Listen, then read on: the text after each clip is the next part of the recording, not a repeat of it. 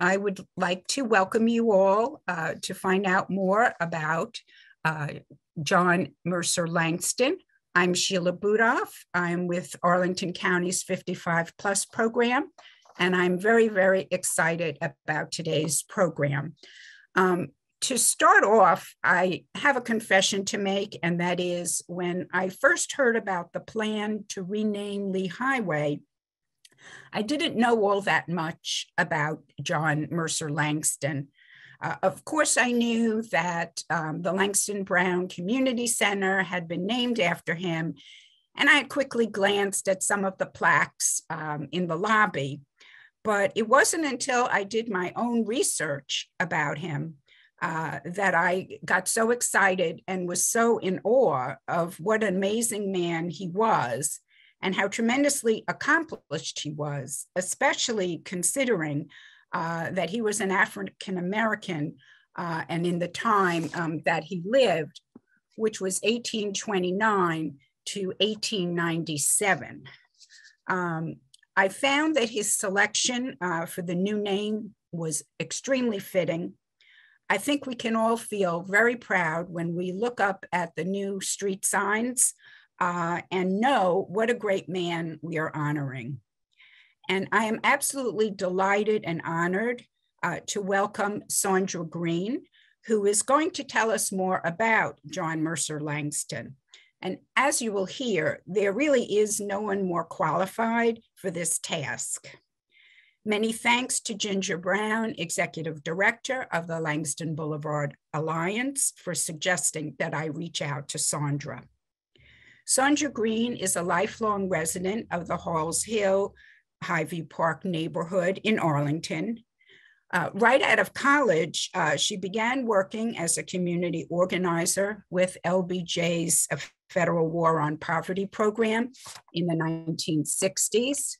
And after that, she had a decades-long career working for Arlington County Department of Parks and Recreation. She's been very involved in preserving Arlington's African-American history. Just to name a few of her many projects, she has been instrumental in getting a playground built in tribute to the historical Fire Station number 8. She's gotten murals created depicting life in Halls Hill, and also in getting a historical marker recognizing the infamous Halls Hill segregation wall. Saundra is also responsible for establishing Arlington County's annual tribute, or Martin Luther King Jr. Day. This didn't come recently. This was 54 years ago, immediately following Dr. King's assassination, long before any discussion of a national holiday. The purpose was to bring together the community in the aftermath of Dr. King's assassination. Saundra has received numerous honors from the county for her contributions. She was even included in an Arlington Public Library exhibit entitled Women's Work, Then and Now, honoring women who dedicated their work to improve their community and the lives of others. And in 2014, Saundra received the Willard Britton Community Appreciation Award from the NAACP. Saundra is aptly described on the Halls Hill webpage as a living treasure of Arlington Black history knowledge. She's a member of the Langston Boulevard Alliance Community Advisory Committee and served on the working group that worked to rename Lee Highway. We're going to ask if you could please hold your questions until the end. You're more than welcome to enter your questions in the chat as we go along, but we will address them at the end. And at that point, I can read the questions from the chat, or feel free to unmute yourself and just ask your question. And so now, without further ado, I am again deeply honored and delighted to have Saundra Green with us, and I'm going to turn over the program to Saundra. Thank you, Sheila. Just a correction, I was one of a group of people that initiated the Martin Luther King commemoration. It was a group of us that worked on that initiative. I was among that group. Thank you for the introduction. And I'm really glad to be here today to share with you all. I'm going to share with you information about John Mercer Langston, information that hopefully will help you to understand who he was and why a main thoroughfare in Arlington would be named in honor of him. During the presentation, I'm going to use a couple of readings from his autobiography, which has two names, From the Virginia Plantation to the National Capital, or The First and Only Negro Representative in Congress from the Old Dominion. And I'm going to be reading two excerpts from his book. And he finished his autobiography 3 years before he passed. Let me begin by sharing with you that John Mercer Langston's life experiences were not the typical life experiences of other African Americans during his lifetime. While he did face many challenges throughout his life, he had more resources, education, and support than most African Americans during that time. It began with his birth. John Mercer Langston was born on December the 14th, 1829 in Louisa County, Virginia, which is in the central part of Virginia, 15 miles west of Richmond and 15 miles east of Charlottesville. His father was a wealthy white plantation owner by the name of Captain Ralph Quarles. And Mr. Quarles' views with regard to slavery and the management of slaves was very different than most people during that time. His views were just unusual. While he had slaves, he believed that slavery should be abolished. He believed that the owner of slaves should have the autonomy to determine what that looks like to them as an individual. Ralph Quarles had no overseers for his slaves. He was the only white man that ever lived on his property. His slaves were divided into groups and they chose their own leaders. He was also different in that he chose a companion for life among his slaves, who became the mother of his children. Her name was Lucy Langston. Together they had 4 children, one daughter, Maria, and 3 sons, Gideon, Charles, and John. Lucy and her children lived next door to the home of Ralph Quarles. He provided a quality education and all the necessities of life for his children. He filed emancipation papers for Lucy and their daughter, Maria. Both parents died in 1834. They were buried side by side on the plantation. And at that time, John was 4 years old. Prior to his death, Ralph Quarles made arrangements for all of his children to be taken care of. John and his brothers were moved to Ohio. But in his will, Ralph Quarles had made provisions that all of the children be taken care of. He left everything that he could for his children. When John was 10 and living with the Gooches, who took excellent care of him, Mr. Gooch, who was a friend of his father's, decided to move to Missouri. When he did, he asked John if he wanted to move with the family to Missouri, and John gave an affirmative yes. During that move, when they were actually in journey to Missouri, they were interrupted by a sheriff on horseback and one of John's half-brothers, who said that the courts had ordered them back to Chillicothe because Mr. Gooch had no right to remove John from Chillicothe. And some people in the town of Chillicothe felt that relocating John from Ohio, which was a free state, to Missouri, which was a slave-holding state, would cause too many challenges for him. And the courts ruled in his brother's favor. So John did not go to Missouri with the Gooch family, as he so desperately wanted to go as a 10-year-old, because that's the only family that he had known for a while. At that time, he was then Mr. Richard Long, an abolitionist, was appointed to be his guardian. And he went to live with the Long family, and he was treated very well. But there was a real big difference in that John was expected to do some work. So during that time, he developed a real work ethic and learned to perform many chores that would prove useful during his lifetime. After a couple of years with the Long family, John's brother Gideon sent him to Cincinnati for a better education. And he was an excellent student while he was in Cincinnati. At the age of, his brothers always attended to him wherever he was, because they promised their dad that they would always abide by his wish that John be educated.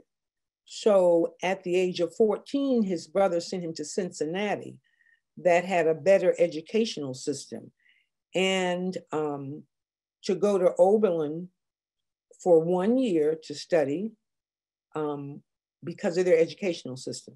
John excelled there. And after he returned, his brothers agreed that they would send him back as a full-time student at Oberlin College. Now, to understand John's development for the next few years, it's real important to understand this Oberlin town and what it was and how it helped to shape him as an individual.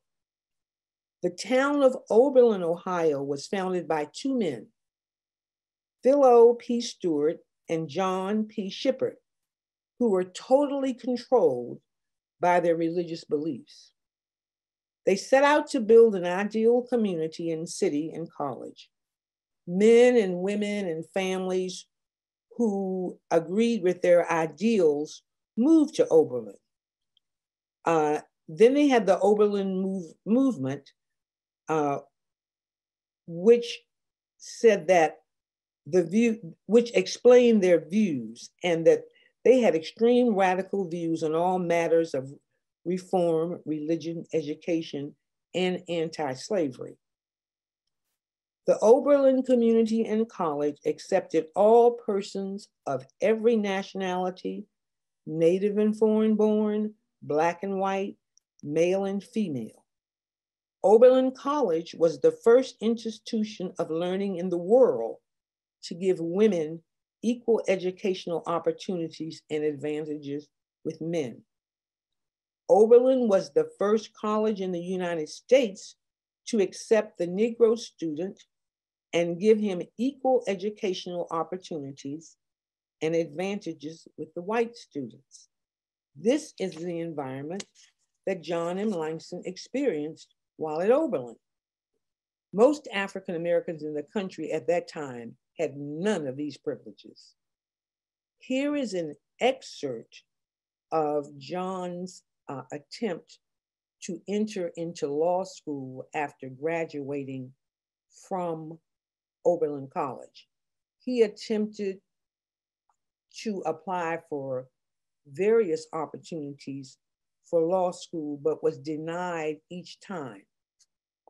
So this is an excerpt from his book. At the age of 20, John M. Langston graduated from Oberlin College. He wanted to continue his education by attending law school. While he had proven to be academically ready, he was denied admission to all of the schools where he applied because of his race. He was encouraged by many to leave the United States and study in the British West Indian Islands or other countries who were more likely to permit him to study law. He was infuriated by the suggestion. He had a friend who had attended Oberlin with him and was studying law at Boston Spa, a law school owned and operated by a gentleman named J.W. Fowler. Even after his friend highly recommended Langston personally to Mr. Fowler, Langston was denied admission. Mr. Fowler encouraged him to appear in person to plead his case. So Langston did. This is Langston's account of the meeting. Afterward, young Langston called upon Mr. Fowler and renewed verbally, with suitable explanation, his application for admission to the school. The principal promised him that his case should be fairly and impartially considered and decided. He said, however, it would have to be submitted to his board of trustees and his board of faculty. Accordingly, within the next 24 hours, Mr. Fowler called upon Mr. Langston at his hotel, and after paying his respects to him, proceeded to give in full the adverse conclusion with the reason therefore which had been reached in his case.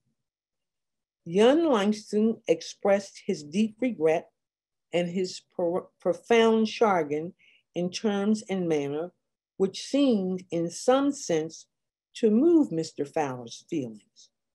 "You have my sympathy," he said, "and I would be pleased to do something to help you in your studies. I tell you what I will do. I will let you edge your way into my school, or if you will consent to pass as a Frenchman or Spaniard hailing from the West Indian Islands, Central or South America, I will take you into school." When he finished his statement, Mr. Langston asked, "What, Mr. Fowler, do you mean by your words, edge your way into the school?" He answered, "Come into the school, the recitation room, take your seat off and apart from the class, and do so continue to do till you are taken and considered in due time as in full and regular membership."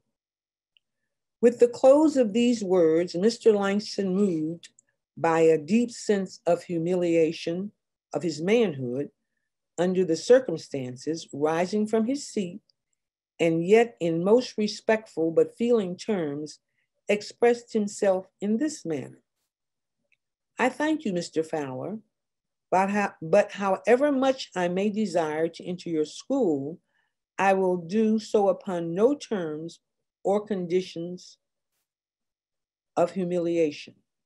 I will not edge my way into your institution, nor will I yield my American birthright as a citizen of the United States, even in the pretense that I am a Frenchman or a Spaniard, to gain that object.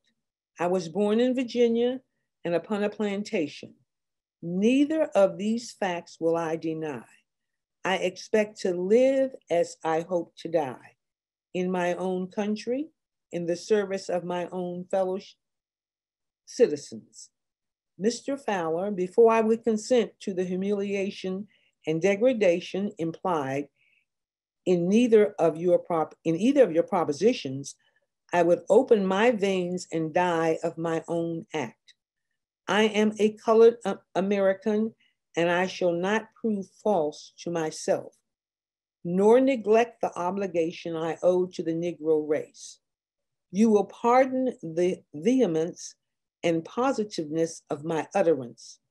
Mr. Fowler heard Mr. Langston. No feeling was exhibited on his part. However, he finally said, "You have my sympathy, but I cannot take you as a student. To this, the young man made prompt reply. I do not need sympathy. I need the privileges and advantages of your law school. Here, the interview was ended. At this time, John was advised by many of his peers to go back and attend Oberlin and to major in theology. And they felt that by his going back to Oberlin, it may give him more of an opportunity to enter into law school. He did. And when he went back to Oberlin, he studied under a gentleman. And at the age of 21, he passed the bar exam. He finished his studies in theology, and then he studied at Mr. Philemon Bliss's law firm, who was a white, well-known lawyer. And at 21, he was told that he was ready to take the exam to be a lawyer. So here's an interesting point. Although he had passed the exam, he had to go through the procedures to be admitted into the bar. So that process included 5 individuals to deem him eligible to be admitted into the bar. Now, some of the members of the committee suggested verbally that John M. Langston was a colored man. But all 5 of them, they knew that he was. So it would be difficult for him to be admitted into the bar, even though he had all of the qualifications, because the law in that time at Ohio said that there were to be no colored lawyers. There had been no colored lawyers in the United States ever at that time. Prior to John M. Langston, there had been no African Americans to attend law school. So that was not a precedent at the time. So when it was time for him to be examined, to be admitted to the bar, some of the people who were responsible for that process did not take it seriously at all, because they felt that even if he were admitted to the bar, he would never be able to practice in their jurisdictions, because most of the places, a lot of the places in Ohio would never have permitted that. Those towns would just never have permitted that. And the Chief Justice, who was working with his becoming admitted to the bar, was one of those individuals. So 2 of the others who were working to get him admitted and who were friends of his used the language that was written at the time to secure John M. Langston's ability to be admitted to the bar, because it was not written in any of the documentations where he was promoted that he was a Negro. It was only expressed verbally. So the Chief Justice, who didn't really care because he didn't think his town would ever be affected or that John M. Langston would ever appear in his town, proceeded in this direction.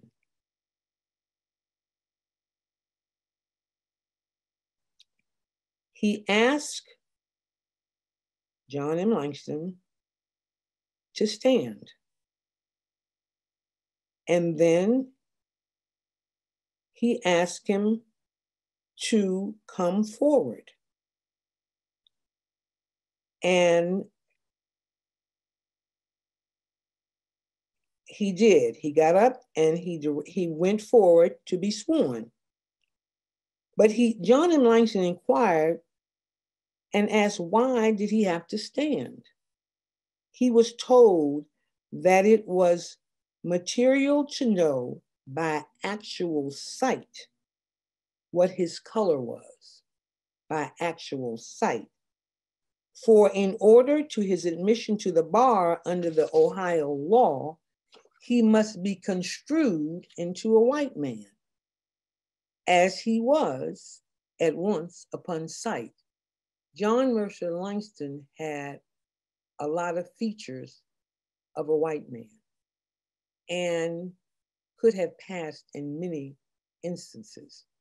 No one at that point said anything about him not being a white man, so he was sworn in.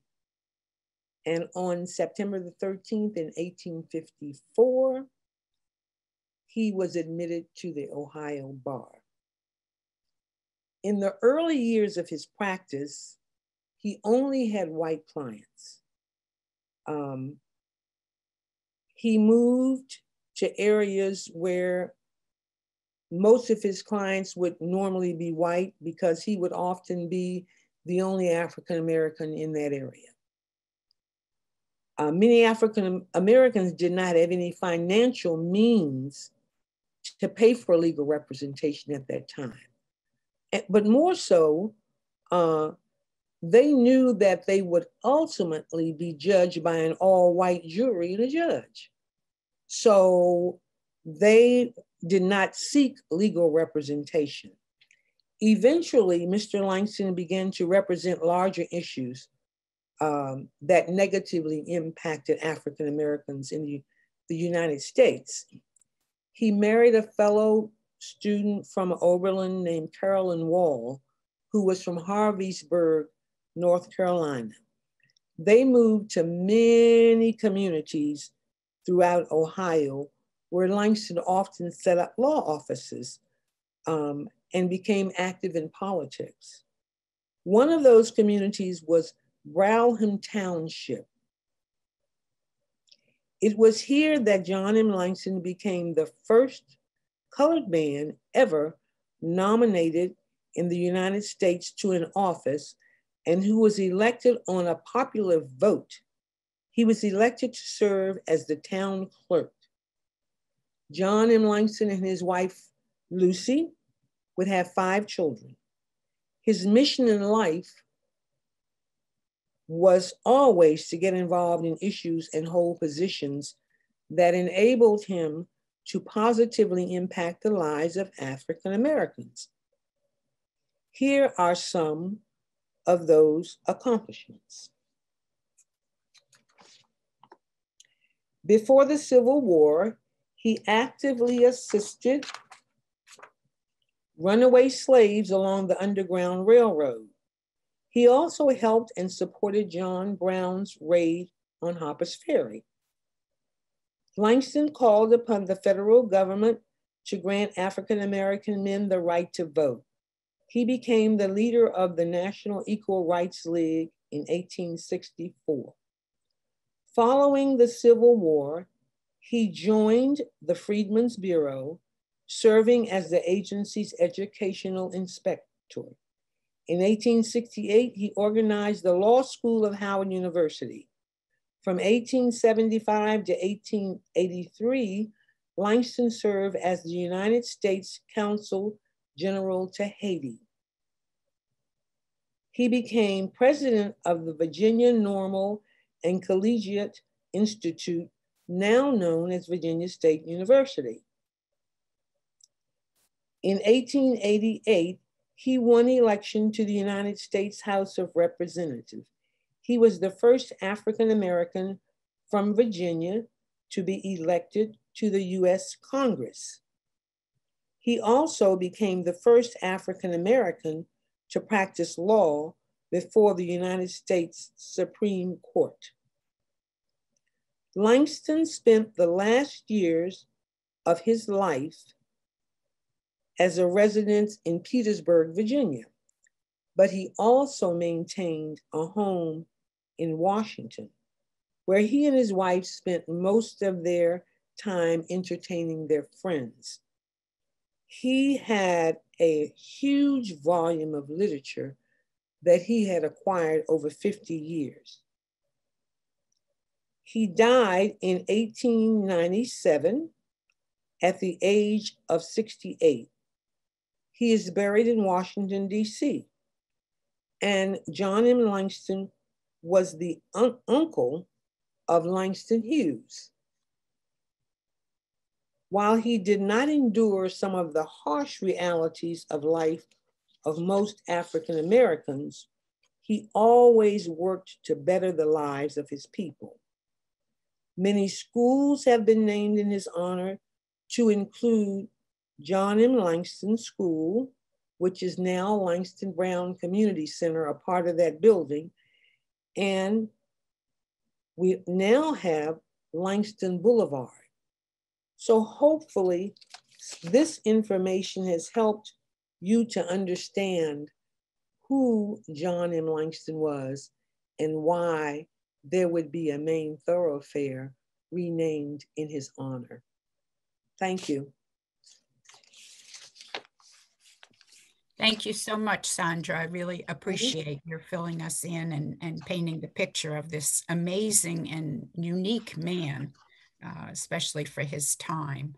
Let's see if there are questions yet. Chat.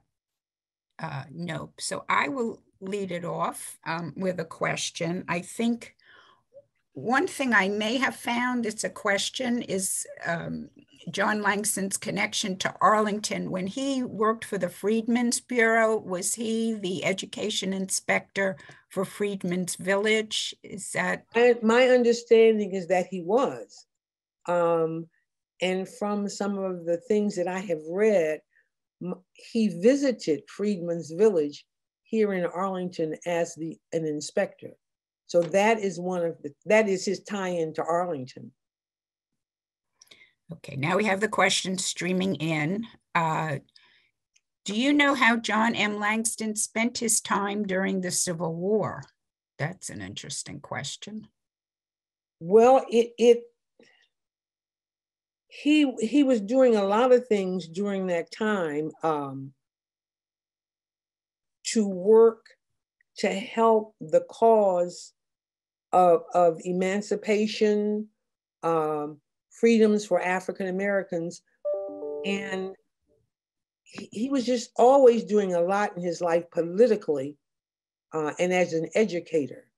He did a lot of oratorical presentations all over the South, all over the North, to political groups, in churches, anyone that would have him to present his perspective and his urge for the country to do the right thing.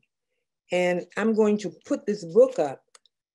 In his autobiography, which is here, it has all of the nuances of everything that he was doing during every period of his life. This book was written in the third person. Nowhere does he say I or me. It's always in the third person. He refers to himself descriptively as to what he was doing at that time in his life. The lawyer, the student, the son, but it also shares all of the times that he was involved in presenting something orally around the country. And it was during that time that he had many, many oral presentations to the government when they would listen about his stance. Another question in the chat is, what district did John Langston represent in Virginia? Was Oh it Louisa County or? You know, I would have to look that up. I do not know right off the top of my head which district he represented. But I think it was Louisa County. Yeah, I know it was not Arlington, if that's the direction of the question. He really didn't have all that much connection to Arlington per se. He lived in that area of Petersburg, and at that time, I think he had gone back to Louisa County. That makes sense. And some of these things I can't keep in my head, but I would urge people to get this book if they want details, because it has all of the details. Okay, we have another question. When did he return to Virginia? I don't know the year. He was back and forth. I think it was close to the time that he was elected into Congress, but he was always back and forth. He maintained a home in Washington. He had a home in Petersburg, and he had a home in Louisa County. So he was traveling around as he was needed. Another question is, how far south on Route 29 has now been renamed Langston Boulevard? Does it end at the Fairfax County line, or does it? I know it's not. No, Langston it goes Boulevard up Fairfax to County. It ends at where the sign says Falls Church, and I think that's right across 66. There's a sign that says Falls Church. Yes. Because that's where it becomes, what is that street up there? What is it now? It ends as Langston Boulevard, and it picks up as maybe West Street, I don't know. But that's where it ends there. Okay, so it doesn't come into Fairfax County. No, it does not. Because I know they're trying to decide what they're gonna. Yeah. As are the people on the other end of the highway, which was Old Lee Highway. They're making a decision as to what that will be renamed. Interesting. So it's just a short corridor. Interesting. We have a question. If you could please tell us some more about Langston and the Freedmen's Bureau in Arlington. Thanks. Well, I don't know much about, because nowhere does it talk in depth about him doing any particular thing in Arlington. He was the person that oversaw all of the educational things that went in these established communities. Freedmen's Village was one of several organized communities by the federal government for people who had come out of slavery, for them to be organized and mainstreamed, and for them to receive services in order to make that transition easier. And one of the things that they had in most of these communities was education. And John M. Langston oversaw what that looked like: curriculum, teachers, everything that had to do with education. But I have not read anywhere where it specifically says that he did something unique or different in Arlington. Okay, we have a clarification in the chat that Route 29 is called Washington Street in Falls Church. That's right. I knew it was a W. So there we go. Yeah, does he have any other connection to Arlington beyond Freedmen's Village? No, well, the only connection that I can share is that, of course, Langston School was named after him. And when Langston was built, I believe, I'm going to say 1924. I think that's the correct year. There had been several schools in the Highview Park community. There was Sumner School 1, Sumner School 2.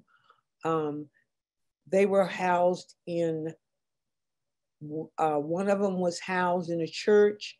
One of them was housed in a fraternal organization, little clubhouse.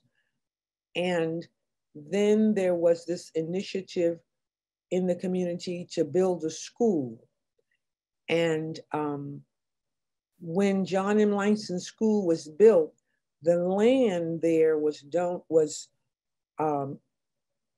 land that belonged to Basil Hall that he sold to the county for them to build a school.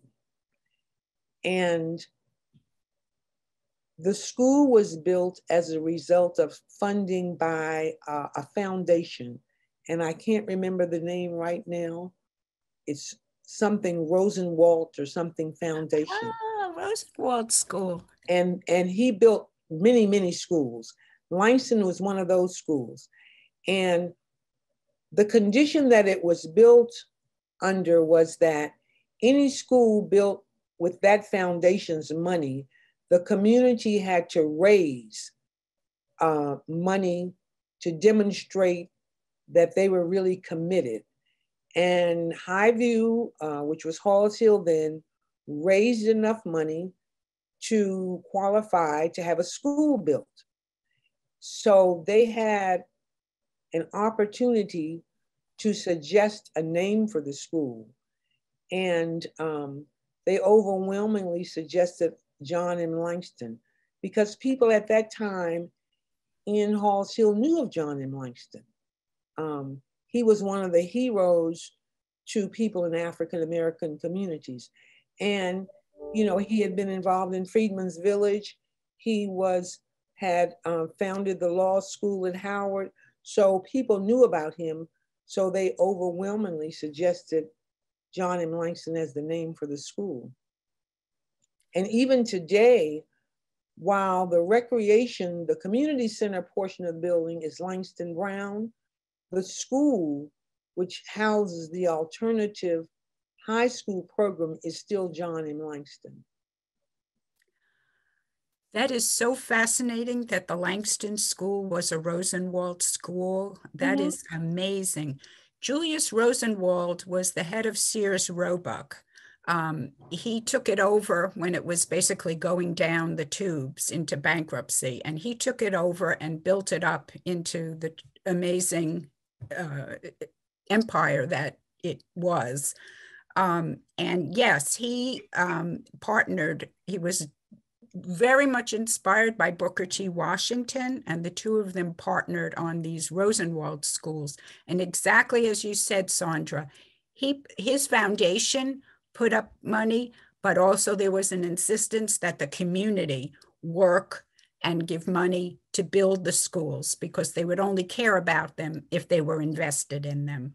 And it was a wonderful, wonderful partnership. Julius Rosenwald built some 5,000 schools, unfortunately segregated schools, but he recognized the difference in the levels of education that Black people and white people were receiving, and saw, as is consistent with the theme in John Langston's life, the importance of education. Exactly. in furthering people and helping them to move to the next level.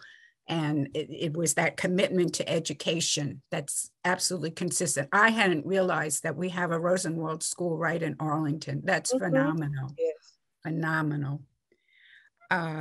We have a question. When and how did John Langston obtain his status as a free man? You know, when all of that happened, when he moved, he and his brothers, he was the youngest, when they moved to Ohio. And his brothers, while they were looking after his him to be educated and to have all the things that he should have, they were also working for all of them to become free men. So they took care of that part of the process. And all of his brothers they didn't become as famous as John M. Langston, but they all had very, very solid careers and lived profitable lives. All of them did. His sister married and had, it's written that she had 21 children. That's what it's written in the book. Oh my God. And his father lived to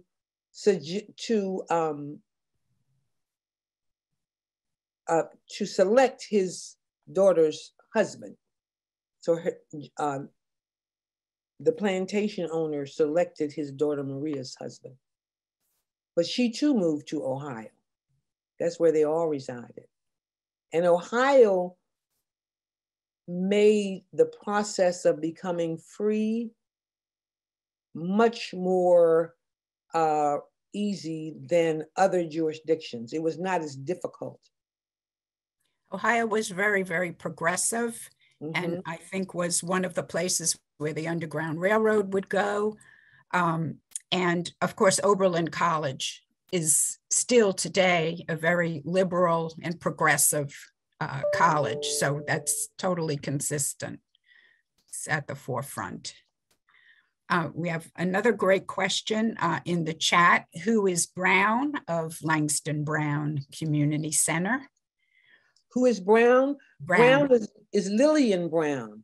She was a community activist here in Halls Hill, and she became the executive director of the Arlington Community Action Program and Head Start.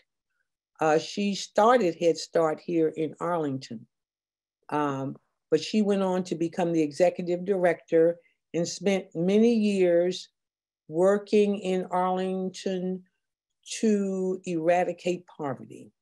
And she was lived here in Halls Hill, grew up in Halls Hill.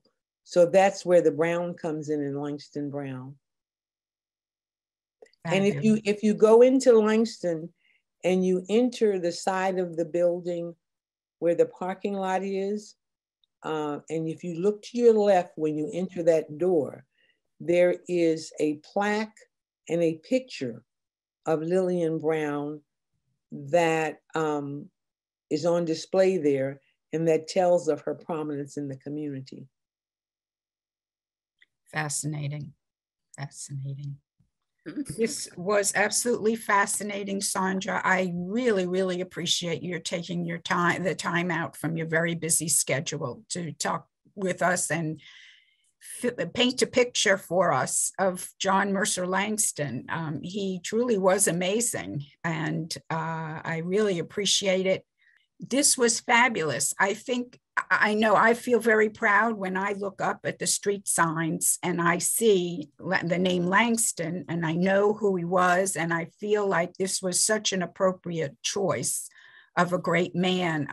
I commend you highly, Saundra, and the members of the working group of the Langston Boulevard Alliance to recommend John Langston to be honored in this way. I feel it's just so totally fitting, so appropriate. He's truly merited it, and it's a wonderful choice. Thank you for joining us, Saundra. Thank you all for joining us out in Zoom land. We really appreciate it. This has been wonderful, Saundra. Thank you. Thank you so much for having me. Fabulous feedback in the chat. Thanks so much to learn. Thanks for a very interesting presentation. Thank you so much for an outstanding presentation. Truly amazing. Thank you. Thank you all so much. I enjoyed.